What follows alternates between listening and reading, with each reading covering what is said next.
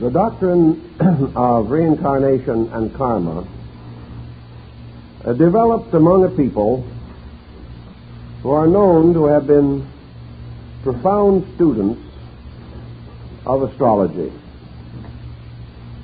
But we have certain points, I think, that we should clarify. In the ages when these doctrines were in the formation, there was no essential science dedicated to the study of the universe except astrology. Astronomy as we know it today did not exist, and one more recent astronomer, somewhat embarrassed over the background of his science, has stated that astronomy was the sane child of a mad parent. This is one simple way of pointing out that from mistakes great truths arise.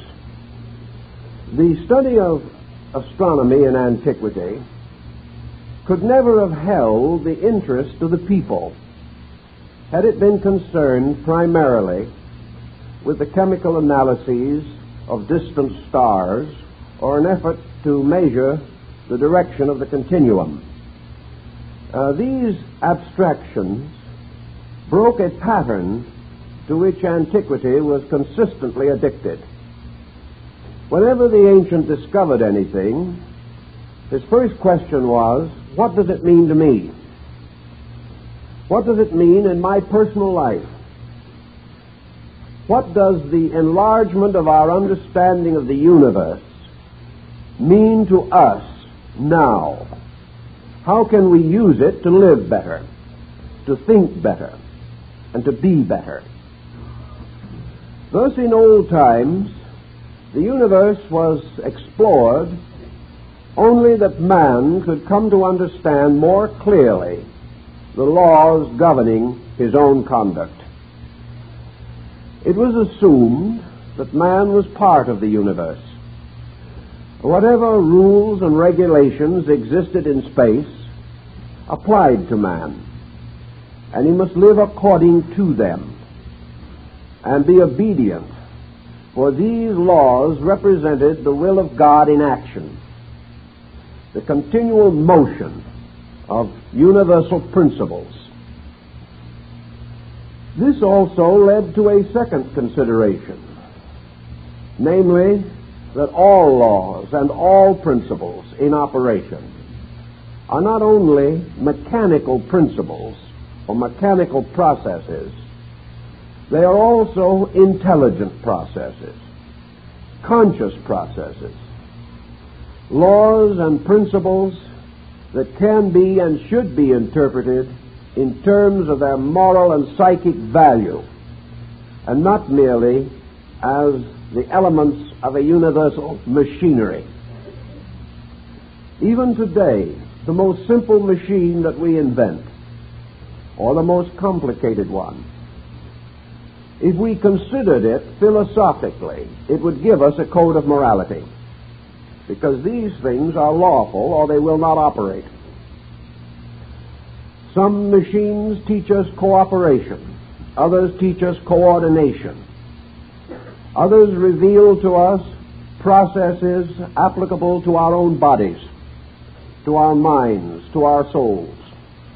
It is said that the early Romans, confronted with the problem of creating water supplies for great cities, patterned their system of aqueducts from a study of the arterial system of the human body.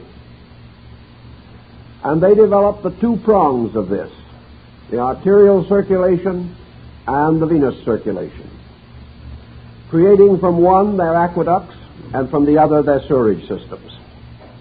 And until they had recognized this law operating in man, they could not apply it to the needs of community existence.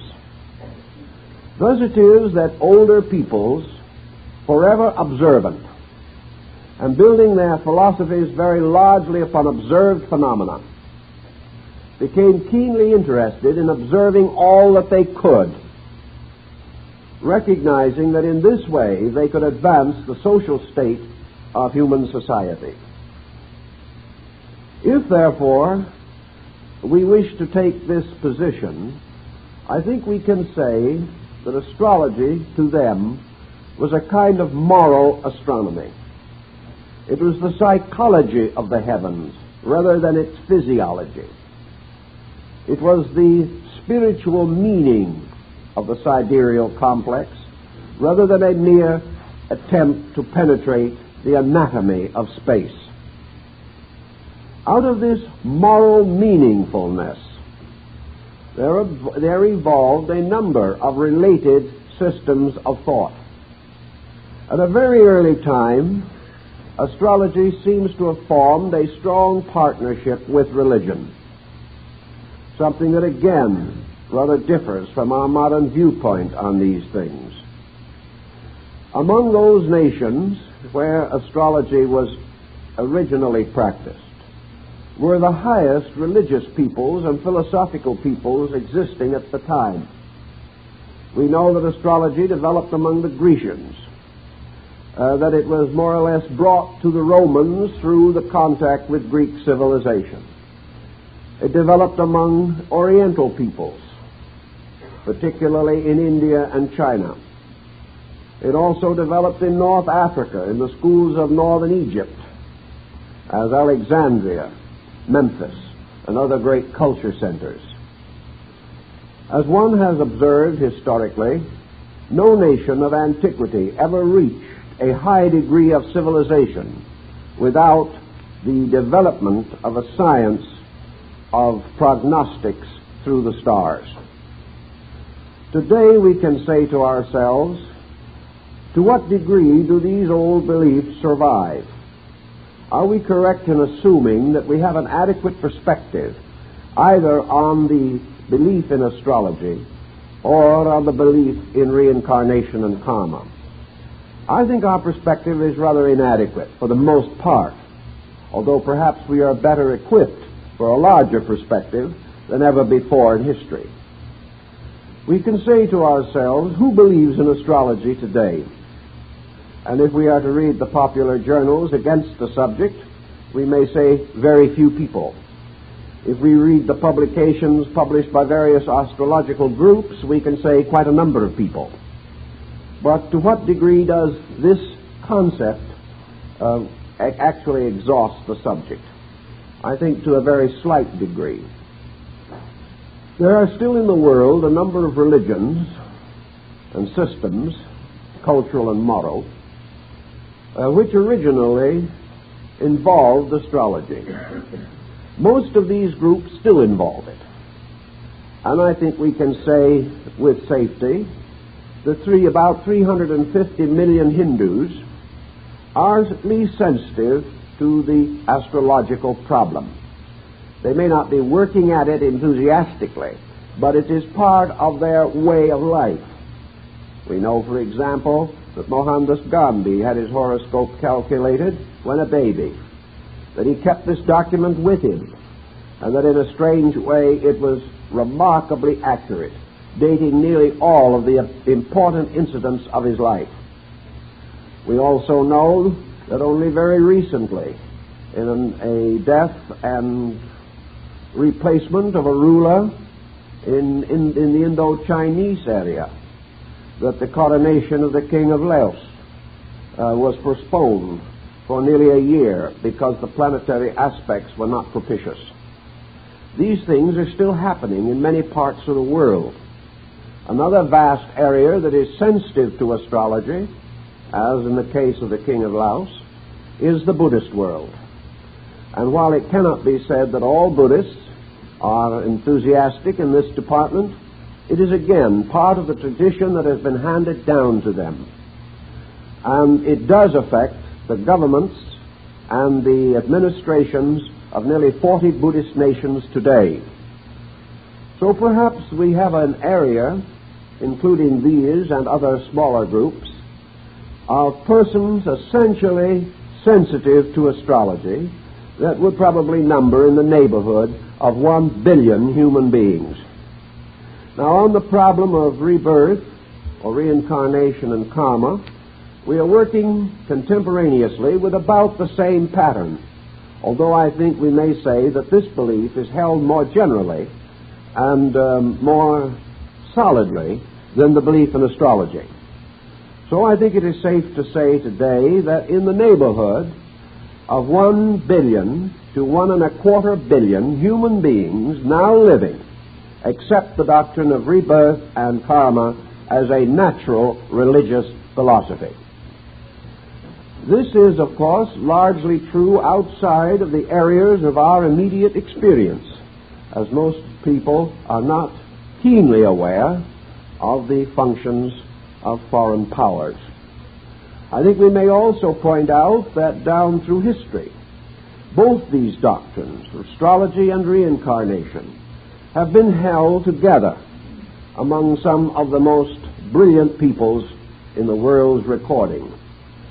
Apparently, reincarnation was brought to the attention of the Greek scholars as the result of their travels in the Far East. Among the pioneers in this, of course, was Pythagoras of Samos, who in about the 6th century B.C. seems to have brought this doctrine, the doctrine of reincarnation, strongly to the attention of the Greeks. Its greatest exponent in Greece, of course, was Plato. And the entire descent of the Platonic and Neoplatonic schools was in harmony or in line with this general belief. Reincarnation and karma reached Rome as a result of Greek teachers setting up their academies in the capital of the Roman Empire. It also penetrated into Byzantium and into the great Eastern Empire of Rome. Thus we have a doctrine of great historical interest, and one which perhaps could help us in solving some of our more pressing immediate difficulties. We, I think, are entitled to regard this matter in a rather more sympathetic way than it has generally been handled. Not long ago, I knew a gentleman who was doing his doctoral thesis in religion in one of our largest universities. He asked his committee to permit him to do his thesis on reincarnation. I think the committee was a little flabbergasted at the prospect, but having had a quiet session among themselves, the committee men reported favorably on the project. As educators, as leaders in a great university, they said the subject was entirely proper, inasmuch as any subject is proper, which has held the esteem of the learned and the thoughtful for thousands of years, and has had as large an influence on society as this one. The main problem was that such a thesis must be handled in a manner fitting to a doctorate degree. It must be carefully thought out, it must be adequately documented, and must indicate the research and thoughtfulness of the person preparing the thesis. The thesis was prepared, it was of the quality necessary, and the doctorate was awarded. So you can handle these subjects, even in our unbelieving world, if you want to handle them adequately. And I think that brings us to our problem today, namely that believers in these things should not develop an inferiority complex on the grounds that they are isolated sufferers against a cruel world. Actually, nearly half the population of the world is on their side. And the main issue always is to find out what these doctrines really are, to differentiate between popular belief and serious belief, and to investigate the various imponderables in a manner that is satisfactory to a sure knowledge or a real thoughtfulness in the area under consideration. What would you say, or how shall we say, that the contact between astrology and the idea of reincarnation was first strengthened? I believe that astrology contributed heavily to it in its gradual unfoldment of the sense of the way the universe operated. We may have certain restrictions of view as to the validity of all astrological findings, but we do know that the priests of Chaldea and Babylon and the ancient sages of India studied the stars, studied thoughtfully and reasonably the laws and rules governing universal process. They had a great advantage in this over our way of thinking. Today, when we study, we go into a very congested classroom or a bustling library. We sit down and try to find adequate texts, and we become part of a very tight system of acceptances and rejections. It was rather different in those days. These scholars simply went out by themselves into the wilderness, sat down quietly on the side of a hill or climbed to the top of some ruined tower and just absorbed the universe into their own consciousness. They watched, they considered. They were not interrupted. No one really told them what to think or what to discover. They simply became receptive to the larger world, trying to understand with the faculties that had been given to them. Out of this quiet, meditative acceptance of the universe came most of the foundations of knowledge as we understand knowledge today. We have yet tried to find who taught the first great teachers, and we are convinced that to a measure they were taught by space itself. They simply remained accepting beings, without dogma, without opinion, without prejudice, without intolerance.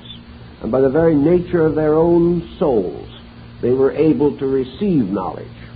They made mistakes, certainly, but they were grand mistakes, mistakes in terms, perhaps, of seeing more than there was to see. But certainly they were kindly mistakes, ever searching for better things, for greater truths, for greater beauty in the universe around them.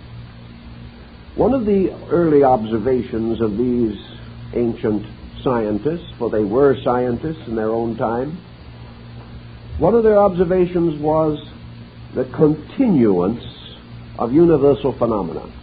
Several of the Greeks wrote about this from their early recognitions. They suddenly found that they were in a universe in which nothing really began and nothing really ended. Instead of the concept that we have, they felt a universe of organized motion, forever flowing in great cycles. These cycles were not circles. Creatures did not come back to a starting point. They cycled up and up in a strange, mystic spiral, moving apparently in circles, but actually always returning to a higher level than that from which they started. The universe was a continuing interrelationship of cycles. Ezekiel called it wheels within wheels. And the early gazers into the mystery of space found in space only one thing, and that was life. They found life everywhere. They observed that this life was constantly changing its appearances, but its substance never changed. They recognized it as combining with patterns of itself to make innumerable diversity, yet the unity of this life itself never changed. And living under a heaven that moved in incredible arcs of time, yet with the recurrence of the annual seasons, the recognition that in the springtime life came out of the earth, that life unfolded and developed and bore its fruit and its seed. And then it seems as though life died, but life did not die. And after the long, cold months of winter, life came forth again in all its grandeur at the following equinox.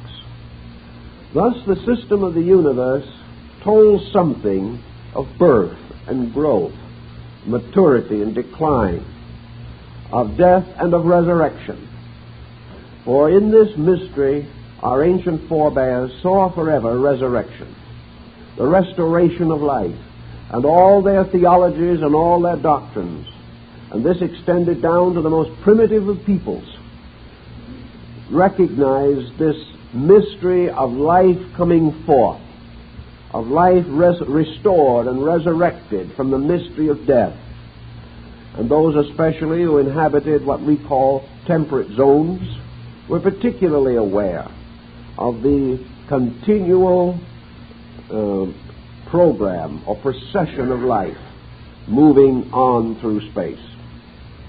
It became very difficult for these ancient peoples to take death seriously. They recognized naturally that forms die, but they recognized also that trees seem to die in winter. They realized that the human body could not be preserved as the tree was, although in some areas they tried their best to preserve the body through mummification and other religious rituals. But most of all, they came to the conviction that life was a reality, and that anything that seemed to deny that reality was itself some way false or misunderstood. Thus, the doctrine of the immortality of the human soul was certainly largely sustained and supported by the study of the universe. And most of all, not only was this immortality recognized, but that it was a lawful, reasonable immortality was also strongly believed. The ancients could not conceive of anything living for no purpose. They could not accept the idea that the life of the human being was an isolated experience. They could not assume that everything in nature was unfolding according to law, and man was a strange little separate creature that accomplished very little and hastened himself and his neighbors to an early grave. They did not admit that this could be true.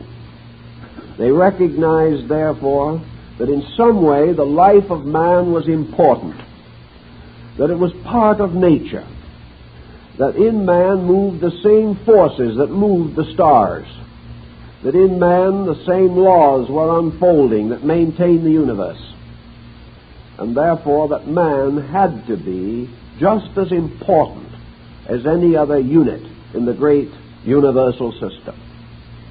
This unit had to also have its own immortality, because nothing really died. And out of all of these considerations came the final conclusion that man as a being had a destiny with the destiny of all things, that he did not have a separate little destiny.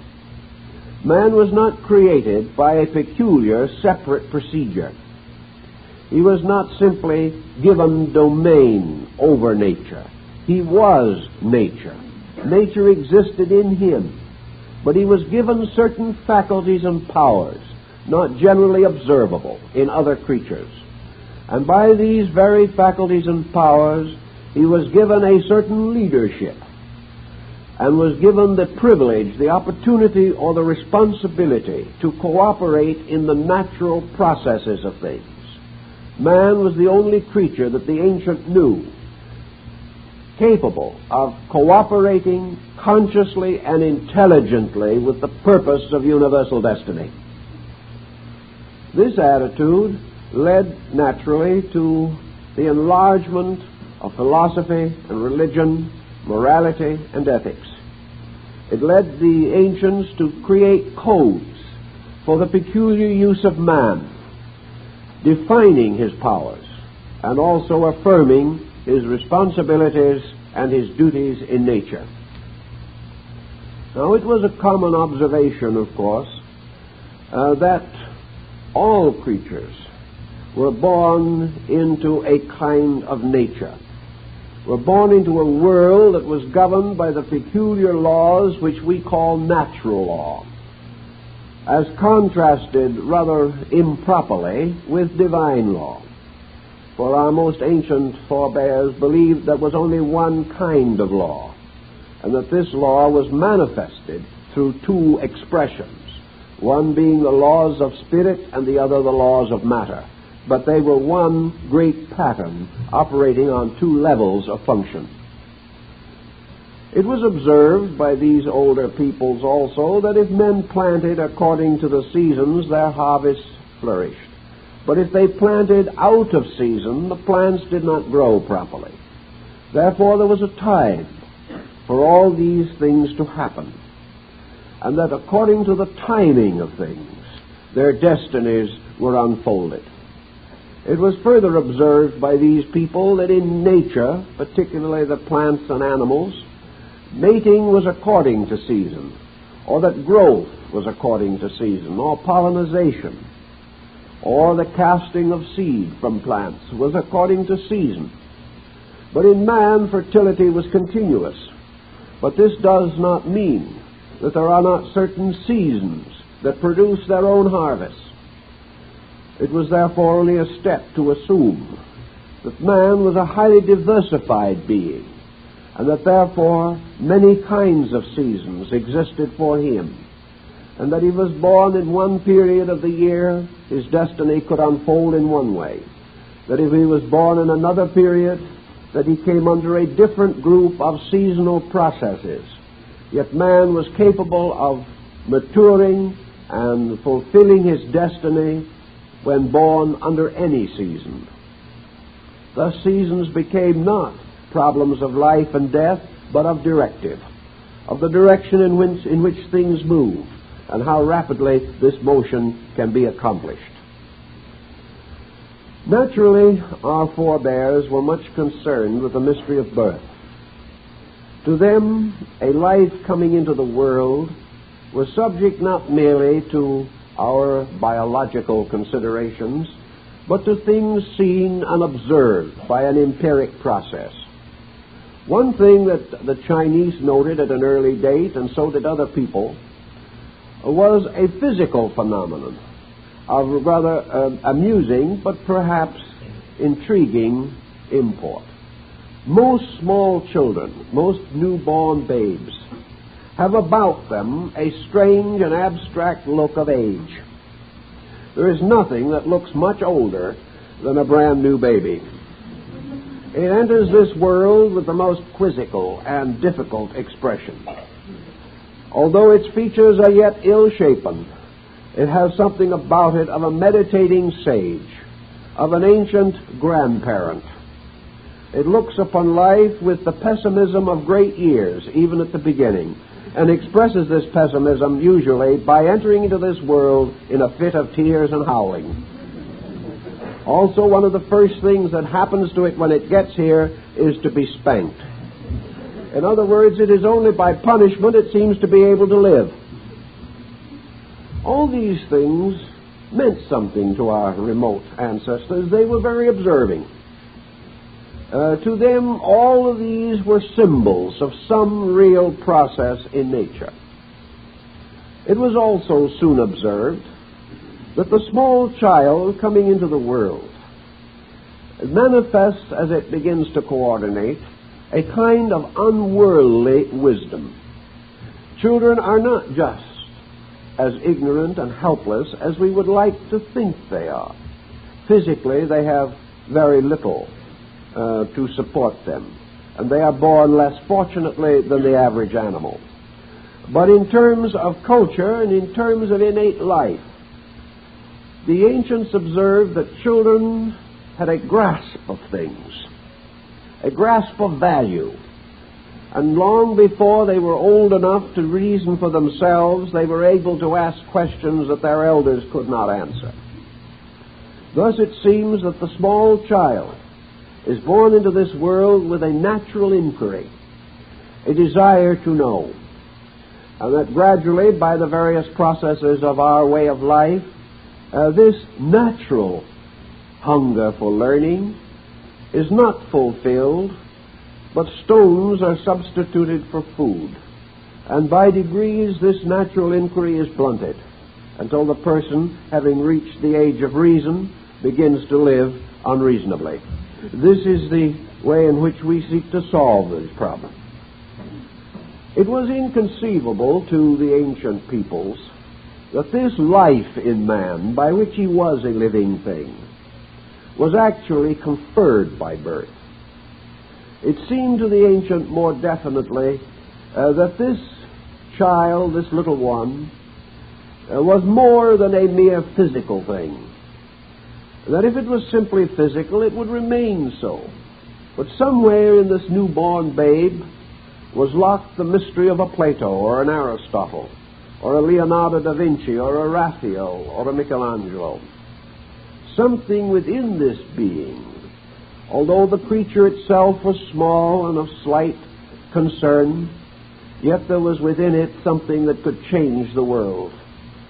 No one could know what was locked in the soul of this newborn babe, whether it be a genius or a tyrant, whether it be great or mediocre. Only time, situations, and conditions could reveal. So the older peoples held this constant state of observing inquiry, of trying to understand the kind of creature that was coming to be part of their lives and homes. This led to further consideration of where this child could have been prior to its arrival here. Was it new? Was it something that had never existed before? Was it simply a product of the generative processes of its parents? Why did it come where it came?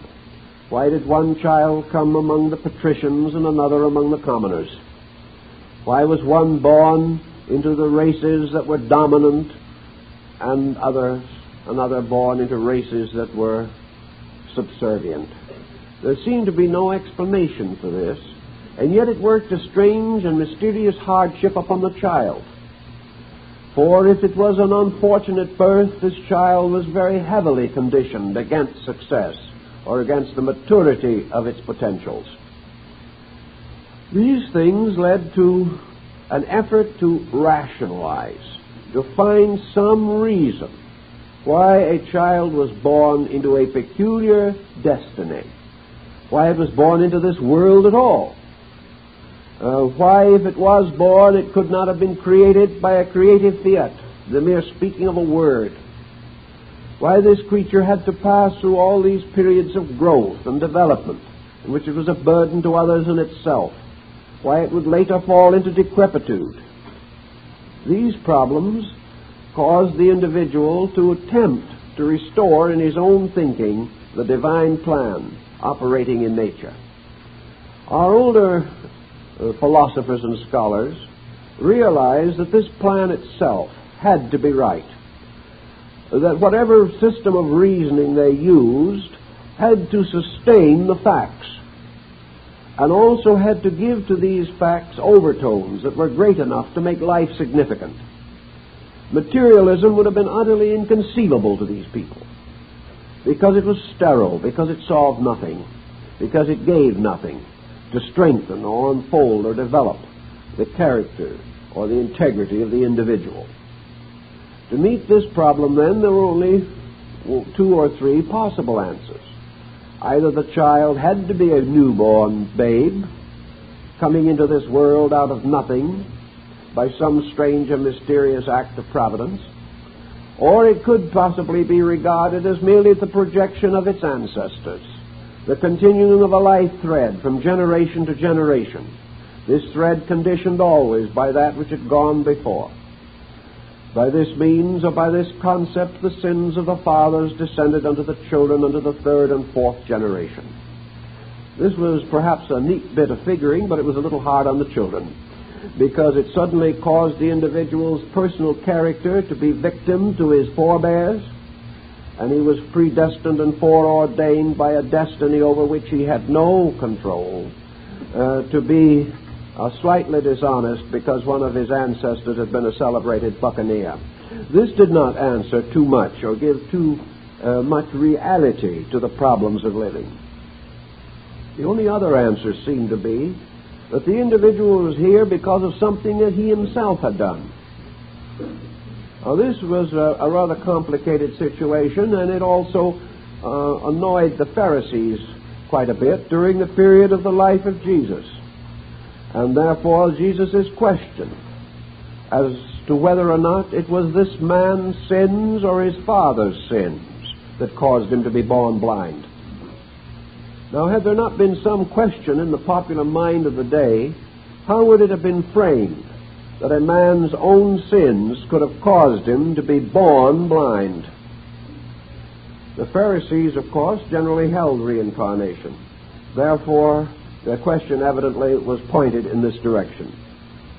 Namely, that there was a possible explanation that the individual was fulfilling himself, that he was not a blind product of blind destiny, but an unfolding creature by whose very nature this unfoldment had to extend over a longer period of time than the opportunities of any one life could provide.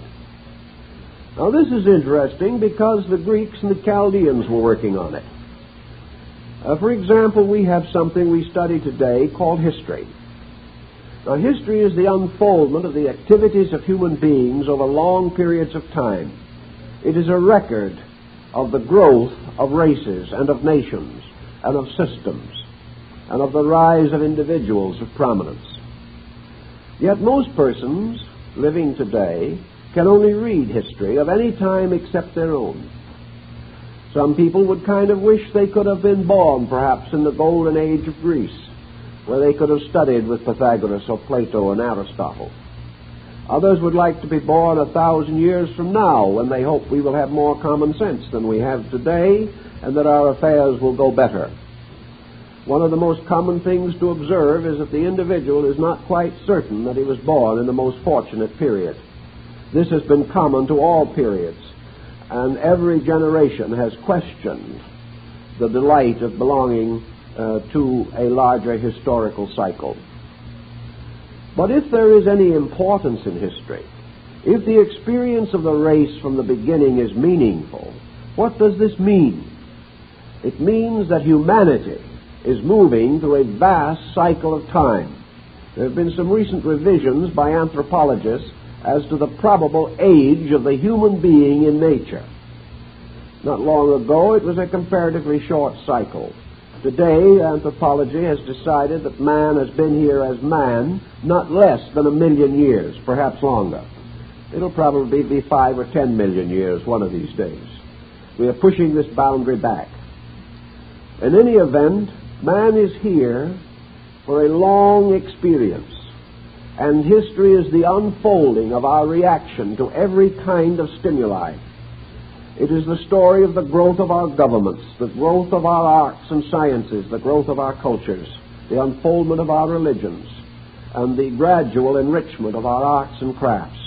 All of these things are continually unfolding and will do so into the future. And in the midst of this, at any moment, we place man as an individual with 70 or 80 years of expectancy if he keeps off the freeways. This situation seems to mean that the individual at any one time is framed by past and present, and like an unrolling scroll, only a little part of which is seen at a time. His own life is rounded by an unconsciousness. He has no distinct relation to the past except in terms of a book he can read. He has no relation to the future except in the thought that perhaps his descendants will be better than he is. Yet how is this going to contribute to the perfection of the human being now? The only answer is that man is not going to be perfect now, according to this concept, that the human being is going to live and die as a tiny segment in a process of universal motion. What does this accomplish? Supposing there is some place in space where those who have accomplished in various ages rest on their levels of accomplishment, where somewhere in the background was a highly benevolent, very kindly, well-disposed old witch doctor. He had lived perhaps long before the age of reason as we know it, and the best he could do was rattle a few bones and say a few prayers or magical incantations over the sick of his tribe. But still he was well loved and well honored in his day. There he is. Thousands of years have passed, but he is gone. And if he is resting anywhere in space, he is still what he was. There seems to be no way of changing this. He would have a little difficulty in communicating adequately with a scholar from the golden age of Pericles. He would be a man with great erudition, great understanding, great sympathy, but with perhaps a rather limited perspective on the things that modern people consider to be essential. He would be on his level. He could scarcely really fraternize pleasantly with the witch doctor, who would not understand him, even though he might understand the witch doctor. Then there would be modern man, with his arts, his sciences, his machines, his projectiles into space, his innumerable gadgets and commodities, his modern attitudes on everything. He would seem to be the apex of something, at the moment the apex of emergency, but we hope to get by. But 10,000 years from now, where will he be? He will simply be part of the experimental dust of the past. Others will build upon whatever contributions he left and hope to correct whatever mistakes he made. But he is gone. Thus man himself, in this great process, observes the total unfoldment of his species. He sees his own kind moving triumphantly from one experience to another, but actually he can never share in it. He can only share in a little thing called now, and then he is gone. And in his going, he loses all contact with what appears to be the purpose of existence, and that is the unfoldment of man. Humanity unfolds, man dies. This is one of the scientific adages of our time. The collective gradually enriches, but the individual forming the collective may perish as impoverished as he was born. Such did not please ancient thinking. They said it just won't work. If that's the way it is, we might as well all lie down now and end the process. Actually, there has to be some way in which the individual life moves with the great motion of existence. And to meet this, the ancients created the doctrine of rebirth, so that the individual, even though today he has no memory of the past, yet he was the past. This great story of history is his story, the story of an unfolding consciousness moving through the infinities of time. That man himself passes through this whole great pattern, and the duration of humanity, whether it be 1 million years or 10 million years or 1,000 million years, this duration of humanity is also the duration of the individual. That he himself is part of a great wave of life. That this life wave is forever moving. And that he moves with it. Sometimes he moves with it visibly. Sometimes he moves with it invisibly. Sometimes he belongs to that part of the wave of life which is embodied. Sometimes he belongs to that part which is not embodied. But we know there is an unembodied part because it is forever producing bodies. Therefore, man belongs either to the production or to the power which causes production. He is either among those things now manifested, or he sleeps waiting manifestation in that power which manifests all things. This seemed to make a good common sense pattern to individuals who had the peculiar sense of honesty. Honesty has something to do with the rights of things, the rights of life, the privileges, opportunities, and duties of life. It does not seem entirely proper to these older peoples that man should ever experience what he does not deserve. They had no concept in those days of man being forgiven everything and allowed to do as he pleases. The ancient realized that man could make mistakes, that he would make mistakes. But they also came to the conclusion that mistakes are not as big as life. That life and history record infinite varieties of mistakes. But life goes on. Some men make great wars, but life goes on.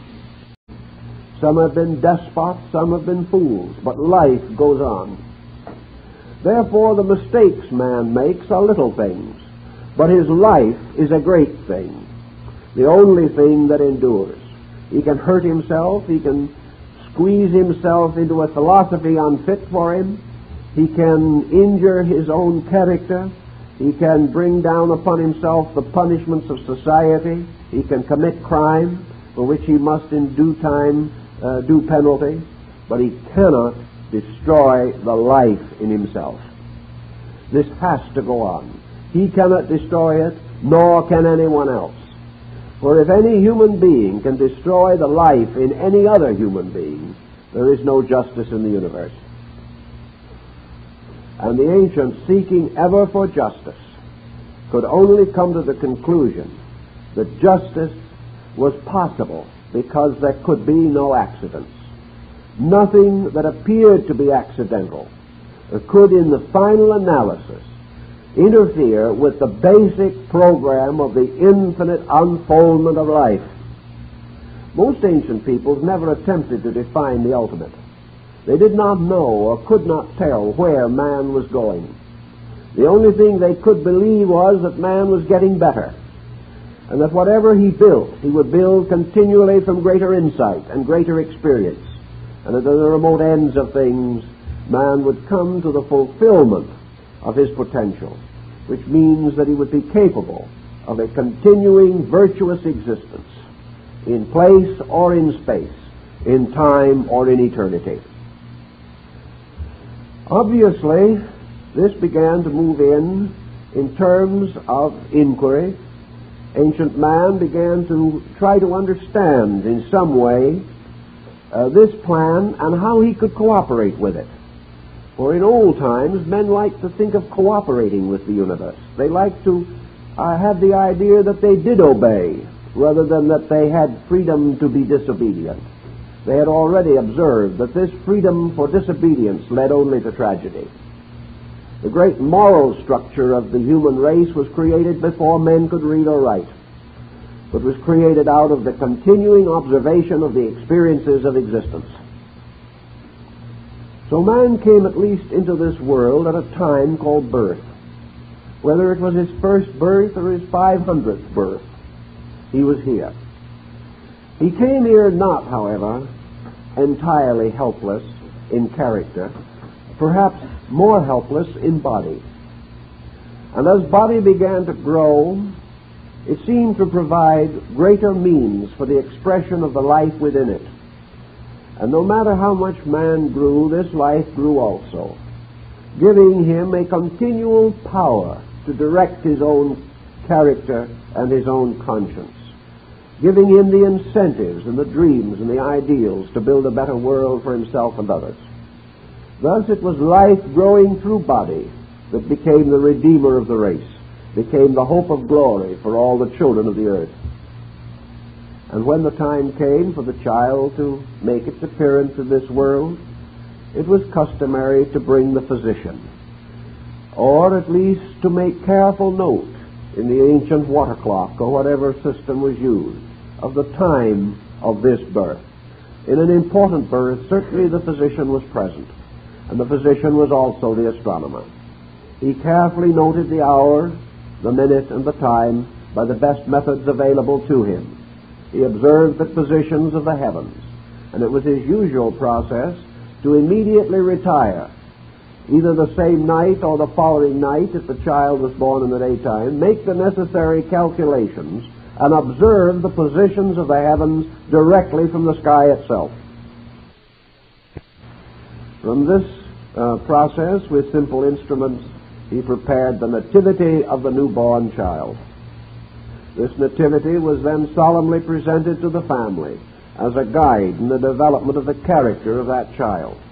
And it would be quite wrong to assume that all these nativities were encouraging. They were not. The faithful physician astronomer told what he believed to be true. If he saw fatality, he told it. If he saw danger, he unfolded it. He did not simply prepare flattering documents.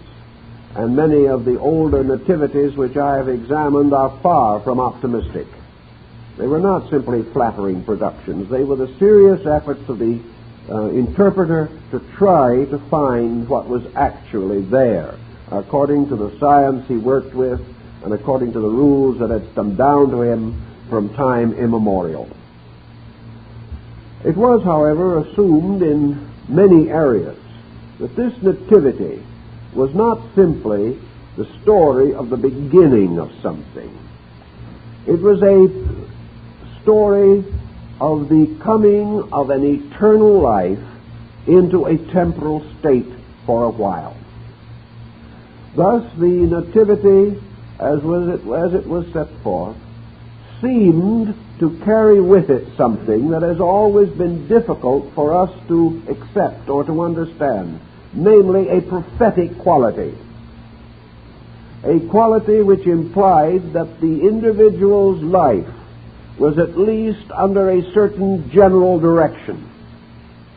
That when he was of a certain age, it was most likely he would do certain things. That he would be subject to certain dangers. Also that he had certain potentials or powers specially developed, which might lead him to a certain profession or craft or trade. These things were discovered from the geniture of the child at birth. And thousands of cases are on record in which these predictions have been startlingly and amazingly accurate. This, of course, led our ancestors to the brink of another dilemma, namely the danger of a fatalistic attitude toward life. If these things could be predicted, then man was not a free agent. He was in some way in bondage, and it was necessary then to explain how a person could build his own career and yet be subject to fatality beyond his control. It was in this process of consideration and thought that the doctrine of reincarnation and karma moved in upon the astrological field and gave it a certain new directive.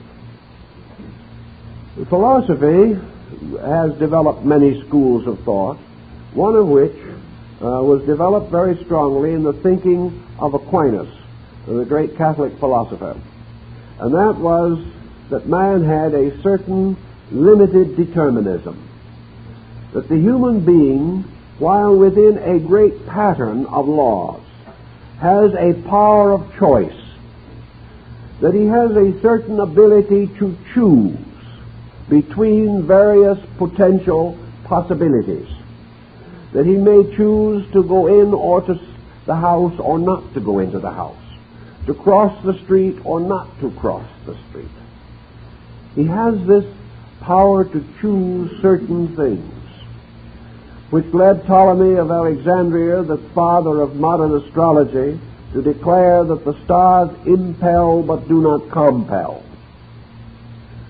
This limited determinism, however, this power to choose, is not quite as general as we might suspect, because while we have the power to choose, we must choose with such powers of mind as we have. An individual cannot choose that which he has never heard of. He cannot or will not choose that for which he has a definite distaste. He will not choose that which is contrary to his inclinations or his convictions, except perhaps in a great emergency. But even in an emergency, his own determinism has something to say. Even in emergency, the individual can only meet this emergency with what he is. He cannot meet it with what someone else is. Thus, out of his own psychic integration must come this power of limited determinism, which probably really means that he hesitates, weighs, comes upon certain conflict in his own nature, straightens this conflict the best he can, and finally reaches the only decision possible considering what he is. Thus, what he is must always be the principal factor in his decision, even though it may appear to be a complete product of free will. It is not free will. It is only the possible decision that he can make in the face of all that he is, all that he has been, and all of the factors that have become involved in his personal psychology. But if the individual facing the future of life is regarded as being born as an individual, born at some point in the midstream of his own actual existence, and that therefore he is the coming into manifestation of a being that has manifested before and will manifest again. Therefore, that we are measuring a cycle in the life of a being that is a being. And astrology does try very definitely to point this out, because on the day of the child's birth, its general natural aptitude may be determined. Whether or not it is fitted for art or science may be determined. Whether it is going to be healthy or perhaps a precarious constitution is also determined. Consequently, the individual is born with a character, born with a destiny, born with a condition. And the only way in which this can be honorably and honestly true is that this individual is born at a certain stage in the growth of himself, and that therefore behind him are things which he has done, before him are things which he has not done, and according to the degree of his own integrity, he comes in strengthened or weakened in resolution and capacity. As the chart is able to distinguish these differences, the ancients assumed it to be quite natural that such differences existed, and that human beings should be different must imply that they have a reason for this difference, not merely the whims of nature or the biological or chemical imbalances of their ancestors. There has to be a reason why the person is that person. It has not only to be a good reason, it has to be a valid reason. And most of all, this reason must glorify the universe, justify universal law, and present the individual with nothing but that which is honest, reasonable, and proper. The individual cannot have as a reason that he is a victim of providence. He cannot have as a reason that he was born to suffer. He cannot have as a reason that he is merely doing penance. He has to have a reason which leads to a greater degree of good. The law of karma, coming in with this same situation, has been a little difficult for many people. And yet many who have come upon it for the first time have sensed the strange integrity with which it is enriched. The law of karma is simply the law of cause and effect applied to the moral growth and conduct of the individual. It means that conduct is a result of previous conduct, that future conduct will arise from present conduct. It implies furthermore that the individual coming into life brings within both his accomplishments and his debilities, brings in his understanding and his lack of understanding, that in some mysterious way he begins life where once he left it off, and must now continue to experience those forms of growth and meet those challenges of character which perhaps he was inclined to reject at some earlier time. A great number of individuals sort of feel that death is a release from the problems of existence. By the time they've had 60, 70, or 80 years of this world, rest looks rather tempting. But there is a certain weariness. And also some people get themselves into such incredible situations that little short of death can get them out of it. But these situations, which they hope to thus solve, by cutting the Gordian knot of life itself, or these debts left unpaid to be assumed by others, or these poor judgments which have affected the lives of others. Somewhere, sometime, the individual has to pick up the threads of his own insufficiency. He has to realize that as he sows, so shall he reap. And as most cases, we do not observe the reaping, at least not its complete expression, in any one lifetime. This morality implies a continuance of life. And this continuance could have no moral meaning if it was a continuance in some other region where the affairs of this life are not valid.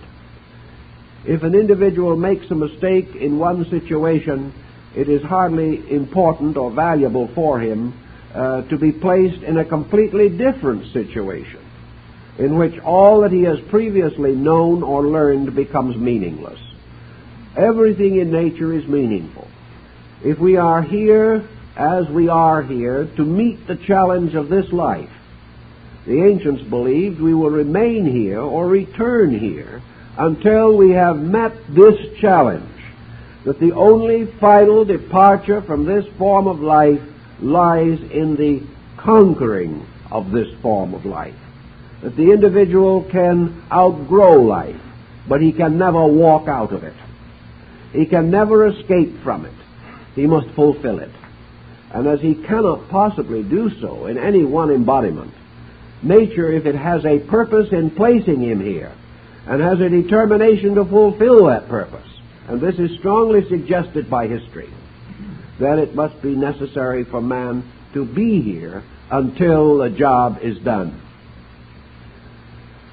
Many people feel that the doctrine of karma is a sort of negative fatalism, that it means that we must always go on making mistakes. But here the ancients came back to their cyclic laws and pointed out that the individual, though he may return here, will never be born twice the same. He must in every instance be enriched in some way by previous existence. Therefore his life is cyclic. Even though he has resisted growth through the entire years of an embodiment, he has ultimately been forced to face his own mistake.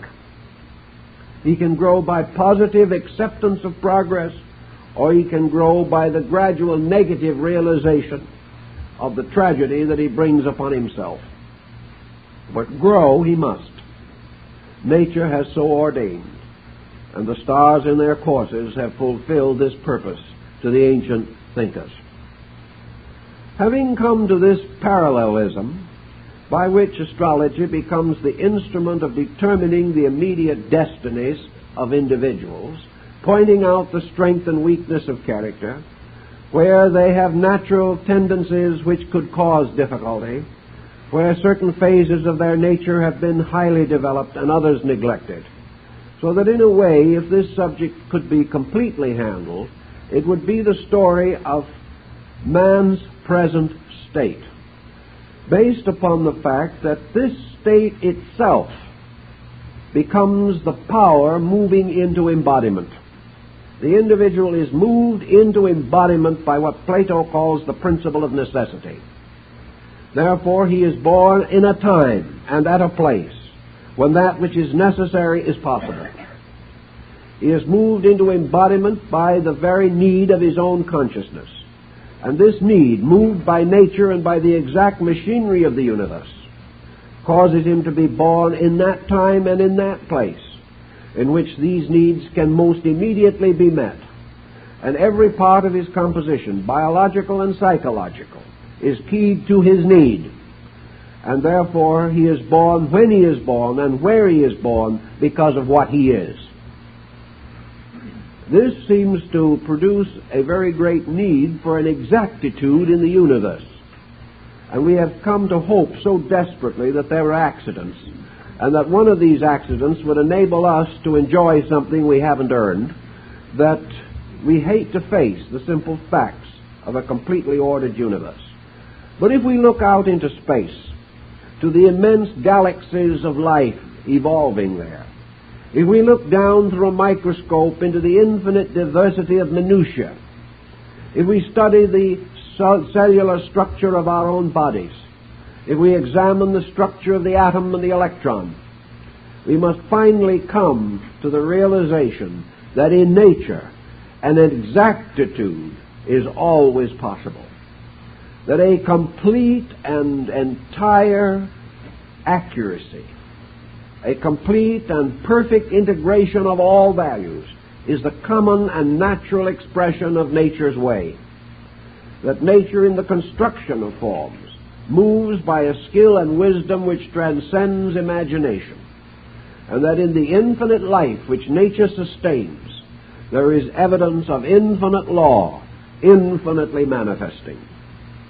So the problem of getting a human soul to the place where it belongs would no more tax nature than we would find nature unable to cope with the rotations and axes of atoms.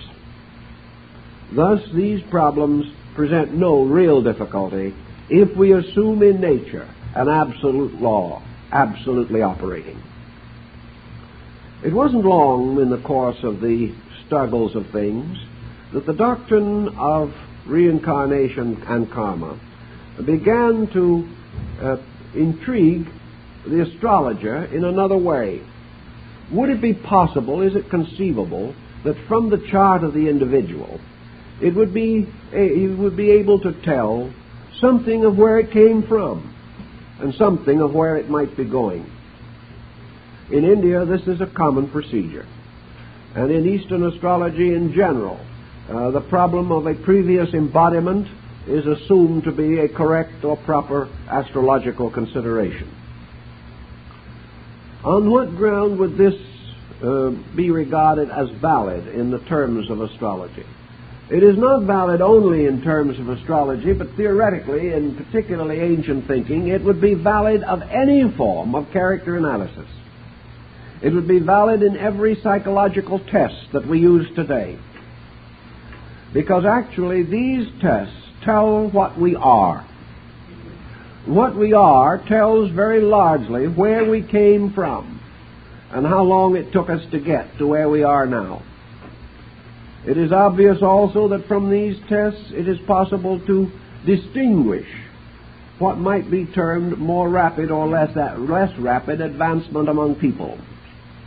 We know that today there is an equality of potential, but not an equality of power. We know that individuals are spiritually derived of the same substance and essence, and that they have the same hope of glory, all of them. Yet it is something that would cause us to remember that in school, children passing through various grades and moving up through schooling do not all arrive at identically the same points. They do not all achieve the same grades, although they have had the same instructors. Generally speaking, we note that the child who wants to learn has the best grades. There may be exceptions in cases where there are physical or psychological handicaps, but in total, in general, the eager student, willing to give time and thought to instruction, becomes the better student.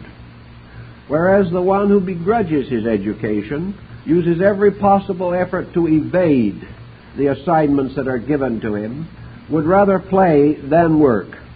This individual consistently does not have as good grades. Now, it's the same way in life. We look around us. We see a few people who are industrious, thoughtful, well-intentioned, trying their best to live good lives.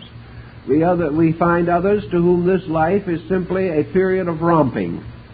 They only want to have fun from the cradle to the grave, and because of this desperate effort, are usually miserable most of the time. We know that in all probabilities in the past, some of us were pretty eager students, and others were a constant problem to the truant officer or his equivalent. We also know that some individuals had a natural aptitude for certain studies, others did not. And now we observe these markings in the newborn child. We are unable to explain why a great musician should arise in a family which for 5 generations has never been able to carry a tune. We have no way of knowing or understanding how it is that from some great and noble family of long and illustrious ancestry and of every opportunity have come some of the most highly schooled morons we have ever produced. We have no reason of knowing or understanding why the privileged do not avoid crime, why the underprivileged can attain virtue. These things we just do not find answers for, except a rather blasé expression of, well, that's the way it is. When we get a little deeper into it, however, we have every reason to feel that if the person is responsible for his own action, if we are what we have made ourselves to be, whether it be good or bad, we are all self-made, and we all have some more work to do. Whatever this situation is, the only honest and equitable answer is that whatever we have done, we must face. Whatever mistakes we have made, we must correct. And if we wish to graduate, we must do the work that is assigned to us. And it may take longer for some to get around to it. Others perhaps have achieved more rapidly. For some of the noblest souls in humanity that we have ever known have passed out of this world more than 2,000 years ago. Yet at the same time, in the terms of that which is to be known, they were the first to admit their own limitations. So we have a world which, if we are moving according to law, can be a pretty good world. A world of fairness and justice, and a world that might be of great value to our modern thinking. I have a strong suspicion that the present generation could truly become aware of the principles of reincarnation and karma, and would accept these as basic doctrinal facts. It would have a very important effect upon current history, and might do a great deal to prevent individuals from breaking laws or practicing tyrannies which sometime they must pay for. It is this wonderful hope of modern man that he is going down to the quietude of the grave, and that his honors will be here, and that he has no future to worry about or to fear, that allows a great deal of despotism to flourish among us. If the individual, if the dictator, the tyrant, knew that he had to live it out in space and eat it out in his own heart, he wouldn't be worried about the strength of his enemies. He would be worried about the weakness of himself. And this would be a most desirable situation.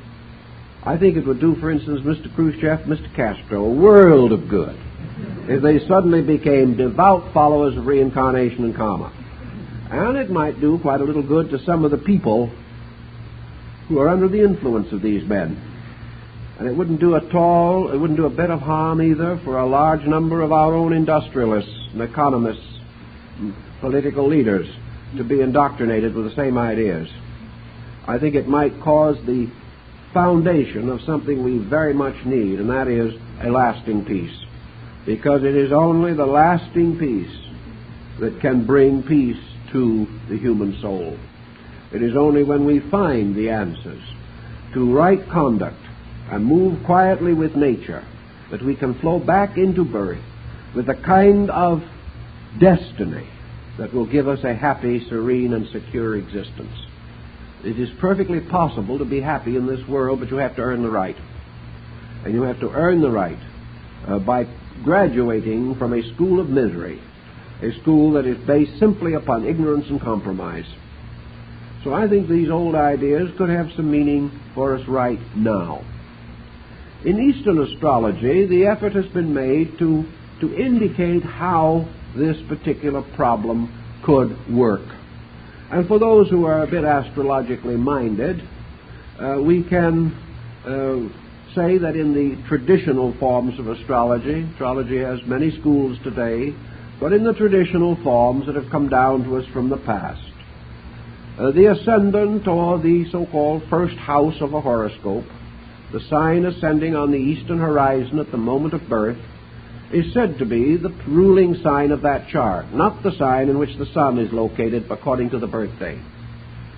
On this eastern angle, therefore, the ancients and the East Indian astrologers placed what they termed the now point. At the moment of that ascendant, we were born. And we were born into the present life of ourselves. We were born into the present cycle of our experiences. And into this cycle we brought something. No one comes empty-handed into this world. We all bring something. We all bring some potential. I have been discussing a little of this problem with some rather outstanding people in the field of child psychology, and they are beginning to accept more and more generally that it is impossible to assume that the child is born with a consciousness like a nice, clean sheet of blank paper. There's someone been scribbling on it before it got here. The child is a neurotic or not a neurotic the day it is born. Now, under certain conditions, a wise family or fortunate relationships may cause this neurotic child to slowly straighten out part of its own disaster. May never become overwhelmingly neurotic, perhaps because the overwhelming phase of its neurosis was not commanded by its destiny. But if completely neglected, that child can become very neurotic, which may also well mean that that child had this powerful neurotic tendency, and society provided it with an opportunity to be itself, which is the greatest challenge that can face anything. But regardless, this child is born with a nature and a temperament. All that a parent can do is to strengthen this temperament, to observe it, to give it all natural possible assistance in those early years when the child is unable to function on its own. The parent, however, cannot create a temperament, nor can it completely frustrate a temperament. The temperament is there, but it can be inclined. And as this is inclined in one way or another, the possibilities of the child bringing positive values to bear upon its problems may be increased. But always the parent must work with the available reservoir of potential that that child brings. It is the leadership by the parent, the understanding of how to use this potential, that is important. And many modern people have found astrology very helpful in this particular form of guidance. Though if the first house of the chart does represent the child coming into life, then according to some systems of ancient astrology, the 12th house, which precedes the first, and is the sign preceding the one which is ascending, could well represent the previous life of the person. In Western astrology, as taught by such early masters as Lilly and Gadbury, the 12th house was a house of secret things, of sickness, of imprisonment, of exile, and of the so-called negative destinies of things, if they applied to the individual. It's a sort of house in which the larger misfortunes of the life are outlined according to Western astrology. To the Eastern, this represents that which was the previous type of embodiment. Therefore, by turning the wheel of a chart so that the 12th house is moved to the ascendant, it was the belief of many peoples that a general indication of the previous life of the individual could be found. That it would then be the kind of a horoscope that that individual might have had the last time he was born. That at least it represents to a degree that which has gone before, because the 12th house represents the submerged part of the present character. Therefore, it was this submerged part which must have previously been objective, or upon which the individual built all of his previous existence. Thus, in a way, we can get the concept of what the challenge might have been, how we could have failed or how we did succeed in the unfoldment of character. Also, that here lie certain potentials, both of strength and weakness, which unless we do something with them will continue to haunt us. Also in this house, the 12th, we find the indications of the karmic debt which the person carries with him, the unfinished business which is nearest to the surface. Always this karmic debt has to be in terms of the actual development of the person. It can only be such part of this debt as is applicable to his present state of consciousness. But these things are believed to have an association with this aspect of the 12th house, so that if there's unfinished business or there is a pressure, there is a need to do things, that this need is some way delineated or clarified by the 12th house, by moving it and making it a kind of ascendant and then reading the new chart thus created, planets and so forth left as they are in the natal chart. By the same degree of thinking, the future would be indicated by the house following the first, which is the second house of the chart. We consider this house now as the chart or house of wealth or success. But to the ancients, this was much more. It was the house of the fulfillment of right destiny. It had to do with what we gain by keeping the law, how rich we become by paying our own debts and not making more. So true wealth in philosophy is not what we have, but what we are. And this is determined as part of the wealth concept, which, of course, in Europe got entirely sidetracked, so that it only came to mean how much money you had in the bank. Well, how much have we got in the bank of the universe? It becomes a very moot question as we live along through the years.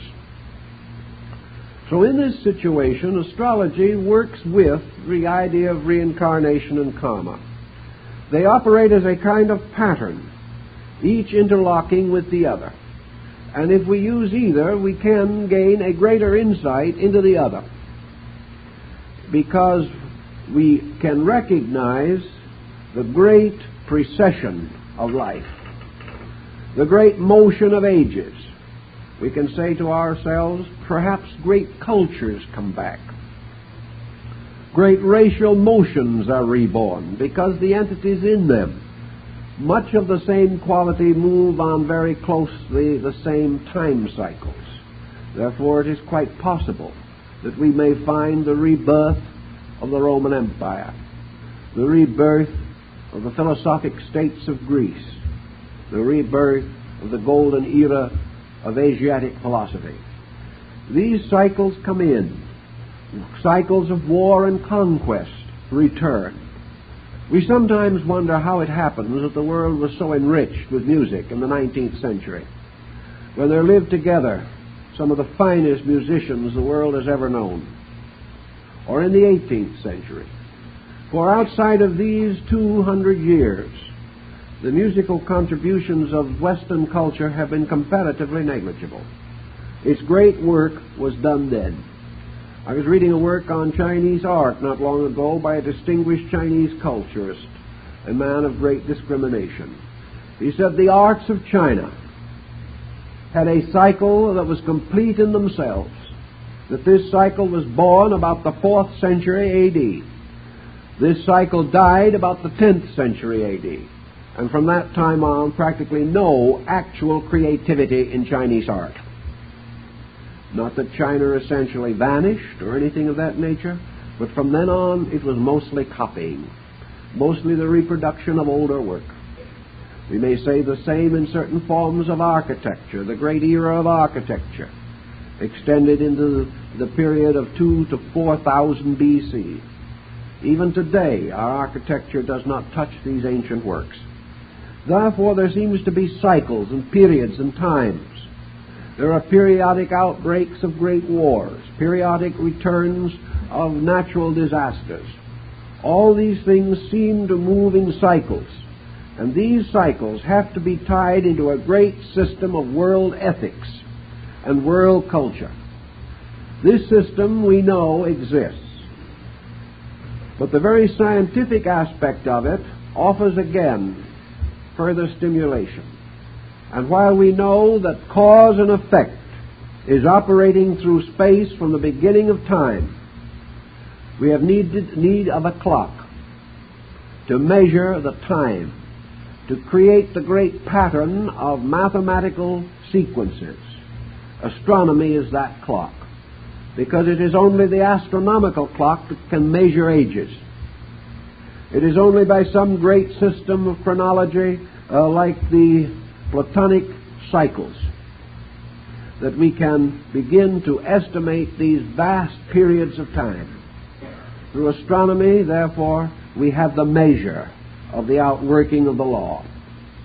We have the pattern set up by which we can measure the relationship of events, estimate their frequencies, and arrive at a certain scientific control of events.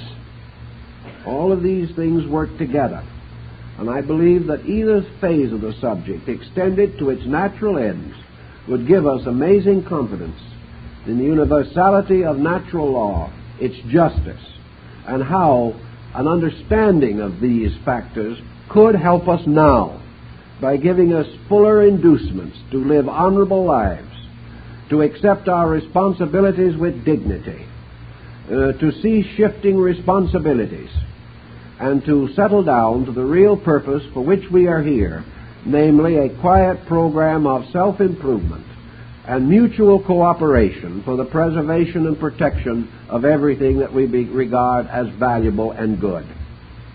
By such a simple scientific pattern, with its ennobled background of great dreams and convictions, a scientific law based in idealism and not in materialism, a great pattern recognized as the production of a universal mind, all wise and all good, and not merely the result of humanistic accidents.